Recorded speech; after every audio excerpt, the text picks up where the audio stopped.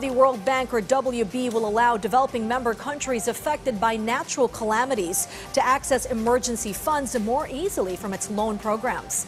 Improvements made to WB's Crisis Preparedness and Response Toolkit will allow affected countries to receive up to 10% of undisbursed funds from an existing project loan or other facilities for such need.